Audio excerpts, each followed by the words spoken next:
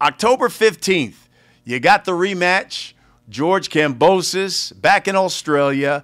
You know, he said it is do or die for him in this fight. And quoting him, he said, quote, "I'm always better as the underdog. And this time around, I'm just hoping that the refs will do their jobs and not allow so much holding because I'm coming to take the belts back," end quote. What's your response to that? He can say what he want to say. He's obviously making excuses already about the ref and about this and that. But everything he said that he was going to do with the first fight, he's saying he's going to do the second fight. So we'll see on fight night. And yeah.